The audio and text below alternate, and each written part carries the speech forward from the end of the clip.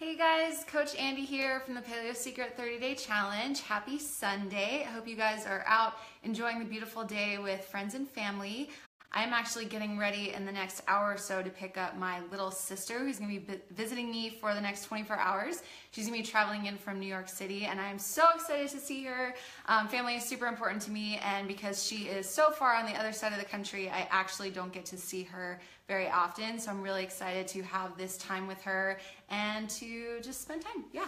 So I just wanted to jump on here really quick because something that's been coming up a lot that I've noticed, I've seen people comment on our posts or send messages to the page about different common misconceptions that they have about the paleo diet. And I wanted to address some of them because I think that some of these things might be why you out there watching this still haven't signed up for our 30-day challenge. So I thought maybe if I came on here and talked about some of those things and debunked some of those myths, it might encourage you to join us in our challenge. So first thing I want to talk about is what is the paleo diet. So in the paleo diet, we focus on quality protein. So that can be chicken, beef, turkey, fish. And when we say quality, that just means looking at where it's coming from. So preferably grass-fed and organic meat, because other traditional farming practices usually feed hormones and antibiotics to their animals, and when you eat that, it goes right into your body. So we want to make sure that we're picking good quality protein.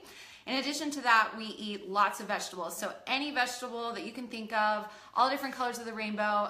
There is definitely an emphasis on leafy green vegetables, so spinach, kale, broccoli, celery, beets, cauliflower. I'm just trying to think of like random vegetables. Pretty much any vegetable that you can think of, we include it in the paleo diet, okay? We also include quality healthy fats, so that can be avocado, avocado oil, coconut oil, olives, nuts and seeds, so walnuts, almonds, cashews, etc. And then we also have fruit in the paleo diet, so you can eat fruit too. So now that you kind of know like what the paleo diet is, let's talk about what it is not. So it basically gets rid of all dairy, okay, all gluten and grains, so it's completely gluten and grain free. There's no soy, and it removes all the toxic ingredients that are usually found in our food. So industrial seed oils, preservatives, and artificial sugars, we get rid of all that, and we just focus on real whole food, okay? So one of the first 4 common misconceptions that I wanted to address that I see all the time that drives me absolutely crazy is people bringing up the fact that paleo people, you know, cavemen, died in their early to mid 30s, and why should we mimic a diet of people that died so young? So something that I want to point out is, like, I'm actually going to reference Lauren Cordain. So I recently read The Paleo Diet for Athletes. He has a regular book called The Paleo Diet, but the one that I'm quoting from is The Paleo Diet for Athletes. Highly recommend it. So the quote I wanted to share is, "Hunters and gatherers died not from chronic degenerative disease, but from the accidents and trauma of a hazardous life spent in a perilous environment."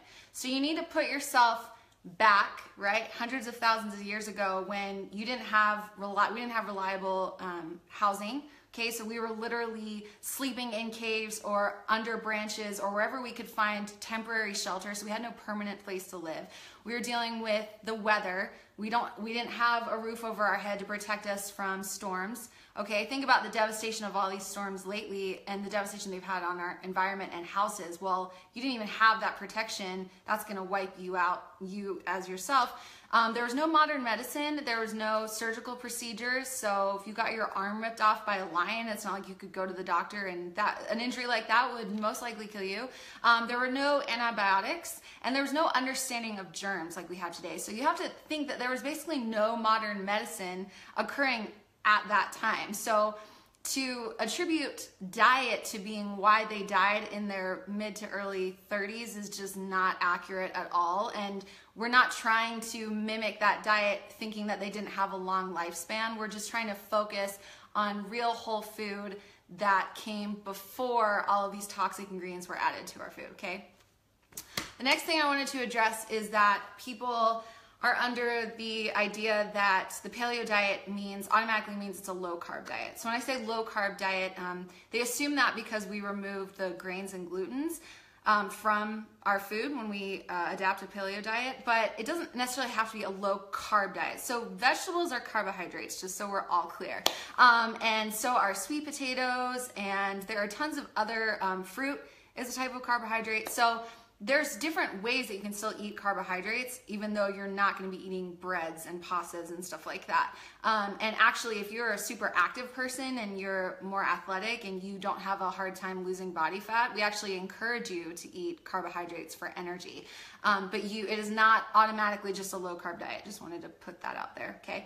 The third misconception that I often hear is that it's expensive. So I don't know if this is your first time seeing me on this page, but if you go back to our previous videos, I've shared at least 2 different videos where I think even 3 at this point, where I talk about paleo diet on a budget. So how to shop and do it in a cheap way. Like, I'm 30 years old, single, living by myself. So I understand how it can be for some people to not be able to afford the grass-fed, organic. Like, the whole point is just doing the best that you can. So we really just want you to encourage you to ditch all of the toxic, pro-inflammatory foods and just focus on the best quality that you can afford to get. So if you go back and look at some of those videos, I offer tons of suggestions. Also in our 30-day challenge group, we're always sharing coupon codes with our customers from other paleo companies.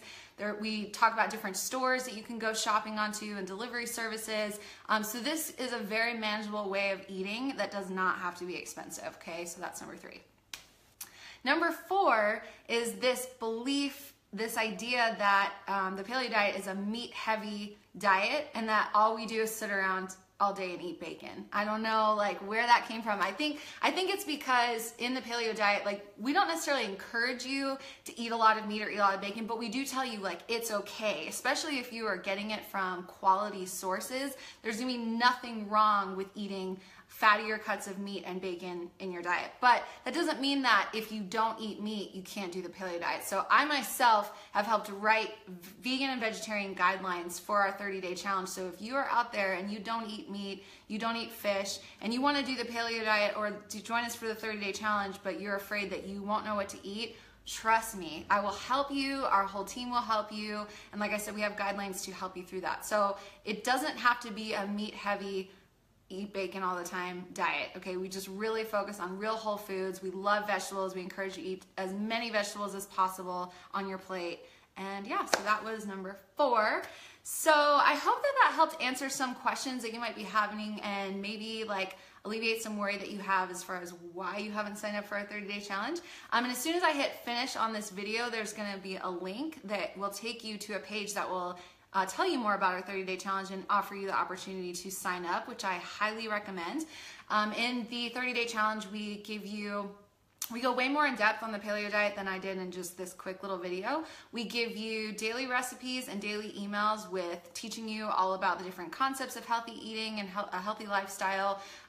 We give you weekly meal plans. So those are optional, but we do help you as far as providing you with a week's worth of meals if you want to use them. So you can kind of get a feel for maneuvering around a kitchen and learning how to cook paleo.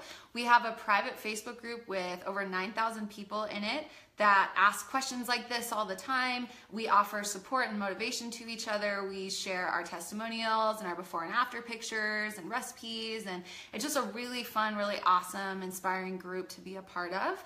And then there's so many other benefits that I can't even like begin to address. So I highly encourage you to click that link, go watch the video, learn about our challenge. If you have any questions about anything that I brought up here, go ahead and comment them below and I'll come back on here and join. And if you are a follower of the paleo diet and you're just like, thank you so much for answering these questions that my family or my friends bring up all the time, go ahead and share this video on your Facebook timeline so people can kind of get more informed about this diet and this way of eating, because we really just want to help everyone that we can get as healthy as possible.